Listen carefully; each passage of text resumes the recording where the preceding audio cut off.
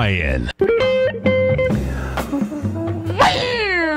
Welcome, folks. This is Tom O'Brien of TFNN. We go 5 days a week. We go 10 hours a day. We go 24 hours a day on the internet at TFNN.com. Always remember, folks, whatever you think about, you bring about. Whatever you focus on grows. Hope everyone's having a great day, safe day. Let's make it a great night, folks, and let's make it a great week. Don't make assumptions. Ask for what you want. Find the courage to ask for what you want. Others have the right to tell you yes or no, but you always have the right. Likewise, you have the right to ask folks what they want, and they have the right to say yes or no. Market-wise, let's take a look at it out here. We have the Dow Industrial closed down 128. NASDAQ off 82. S&P's down 12.5. Gold contract down $9.30, trading at $14.14 an ounce. Silver off 19 cents, $16.43 an ounce. Light sweet crude up 4 cents, $55.92 a barrel. Notes and bonds. You get the 10-year down 7 ticks, 30 off 18. Both of them, folks, bottom line pullback. Not enough volume. Haven't broken swing points. They still want higher price, lower yield. King dollar. That's where the fight is out here. King dollar up 88 ticks, trading 97.540. It's laying right next to its high of May, which is 97.715. I expect you're going to see it get hit. The euro is trading at a 111 price point. The yen is at 108.67, and the pound is at 124 to 1 US dollar. Our phone number is 877-927-6648. Give us a call, folks. Want to know what's going on in your world. In the world of the S&Ps, let's take a look at them. We take a look at the SPY. What you're going to see with the SPY is this, folks. SPY closed at $299.97. We have a slew of numbers that have come out after the close. We'll go through those numbers. Let me just pull this up here for a second. There we go. And what you're going to see is that the SPY right now is laying out here at the 300 mark. 303 is the ABC structure on the way up. NDX 100, if you want to see something that is wild, man, holy cow. Coming into the close, this was wild as you can get. So if we pull this back a little, what you're going to see is this. Right now, the NDX 100, these are the futures. The futures trade 20 bucks a point, folks. Amazon come out with their numbers. This dove down to 79.17. Okay? And then give it 3 minutes later, and we're at 79.85. Okay? So bottom line, we just moved 60 points topside once again. Why? Because Google is up, Intel is up, Starbucks is up. Gold contract. What do we have with the gold contract? Gold contract out here, back down. We come down $9.30. Bottom line, we'll see how this handles tomorrow. It's always dangerous, coming into the Friday when gold has been going south. We're at $14.14 an ounce. And what that's going to be about, of course, is it's all about King dollar. And it does look to me that good old King dollar is going to try to at least test that high of May tomorrow. 97.715 is the number. Now, let's go over to Amazon. We take a look at Amazon first. Amazon come out with these numbers. Amazon closed at $1,973. Right now, it's $1,948. This thing was already another 30 points lower, folks. So bottom line, just hang tight for a bit. This is going to be trading all over the place.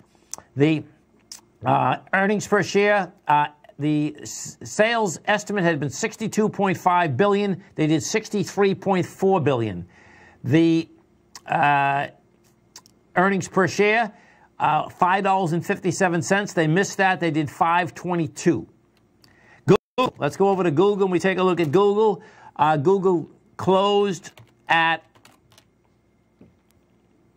11.32. That's trading at 12.06. So bottom line, and if we take a look at this, what you're going to see with the Google deal, I felt that it was kind of going to come into this gap up here. Why? Because the way it was trading out here today was rejecting lower price. So the gap, see the bottom of that gap is 11.75, and if 11.92 is the top. So that's going to jump up to that level. So let's see what Google has to say. The estimate, Google revenue estimate was $30.84 billion. Man, they did a lot. They almost did another billion. They did $900 million more. $31.71 billion. That's what they did. They, let's see. That's revenue. Where is your... There we go. Okay. So, let's see. Cost per click. Cost per click is still going down. Oh, but that's interesting. The estimate cost per click, they thought it was going to go down 19%. It only went down 11%. Operating income up. Oh my God, that's pretty amazing. Their operating income, folks, quarter over quarter is up 39%. Huge. Earnings per share. I have no idea what they have in this earnings per share number, folks. But once we dissect this, we'll find out. Last year they did $4.54. This year they did $14.21. So you're talking about a monster number year over year, no doubt about that. SBUX, let's go take a look at Starbucks and see what Starbucks is doing out here. Starbucks closed at $90.98. This is trading right now at 96. Whoa, baby, that's a number, man. 96. Look at this, man. This is something else.